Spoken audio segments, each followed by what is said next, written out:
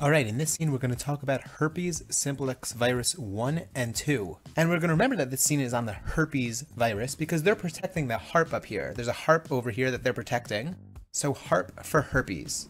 We're going to begin by talking about the characteristics of the virus itself, and then we're going to talk about the symptoms associated with Herpes Simplex Virus 1 and Herpes Simplex Virus 2. So first we note the gun over here, gun for 1, and then we note this guy with the shoe over here. These guys are going to help us remember the structure of Herpes Simplex Virus, and we're going to explain what the cow is for. But anyway, so Herpes Simplex Virus 1 and Herpes Simplex Virus 2, along with all the other herpes viruses, have an envelope surrounding an icosahedron capsid. You see their green icosahedron capsid, and out of their head we have this linear DNA coming out. This is just to help us remember the linear DNA seen in Herpes Simplex Virus and all the herpes viruses. So again, the herpes virus is an envelope around the icosahedron capsid with linear double-stranded DNA.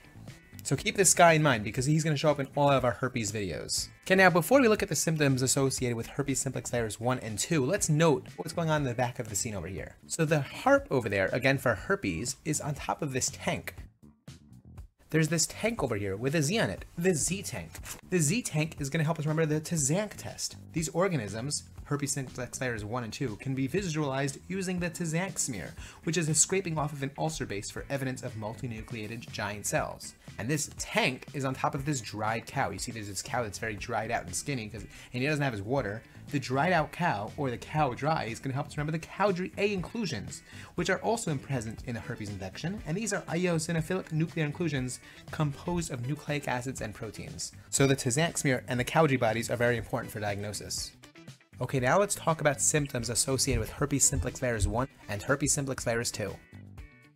So here we have over here these two guys, and they're really sad because they're being threatened by the Herpes Simplex viruses. So this side of the screen over here is going to remind us of the associations in Herpes Simplex Virus 1, because he's being pointed by the gun for 1, and this side of the screen is going to remind us of the symptoms for Herpes Simplex Virus 2. Alright, let's get right into it.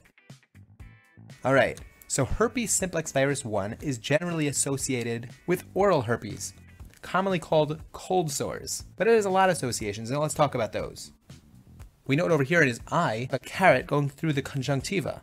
The carrot going through the conjunctiva is going to help us remember the keratoconjunctivitis, which is inflammation of the cornea and the conjunctiva. Infection can cause dendritic ulcers that have a characteristic dendritic pattern with fluorescent stain, and thus we have this fluorescent stain over here in his eye with a dendritic pattern to help us remember that. One manifestation of Herpes Simplex Virus 1 is Gingivostomatitis. This is characterized by inflammation of the oral mucosa and gingiva, and it may be painful with ulcerations.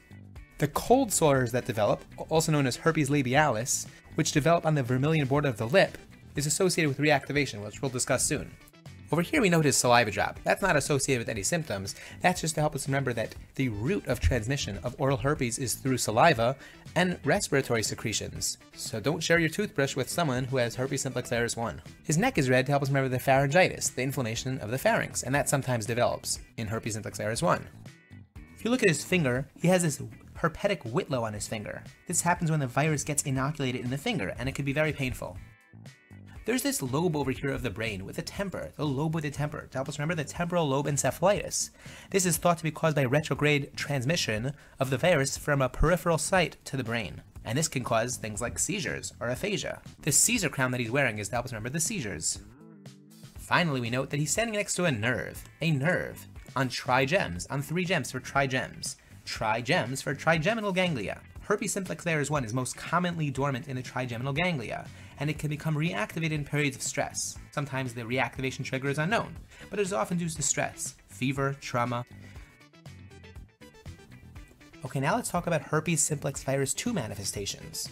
So Herpes Simplex Virus 2 is sometimes known as the below-the-waist virus, Herpes Simplex 1 being above the waist, and Herpes Simplex Virus 2 being below the waist. So Herpes Simplex Virus 2 is associated with herpes genitalis, in which there are severe painful genital ulcers, and thus we have these ulcerations in that area over there. Extragenital complications in Herpes Simplex Virus 2 are rare, although it can happen. And the reason why he has this little baby next to him is to help us remember the neonatal herpes. Infants tend to develop Herpes Simplex Virus 2 as they travel through the vaginal canal in an infected mother.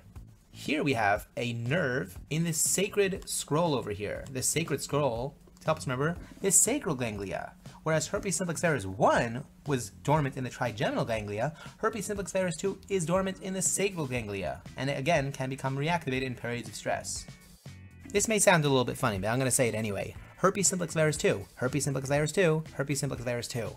Why did I repeat myself so many times? Just to remind you that the recurrence in herpes simplex virus 2 is more common than in herpes simplex virus 1. And finally, viral meningitis is more common in herpes simplex virus 2.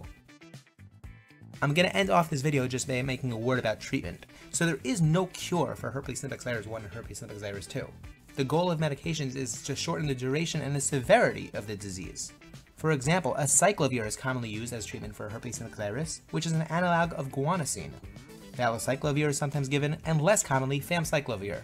However, oral analgesics such as lidocaine can help with the pain in the mouth in herpes simplex virus 1. Alright, thank you so much for watching this scene on herpes simplex virus 1 and herpes simplex virus 2. I hope you enjoyed. Take care.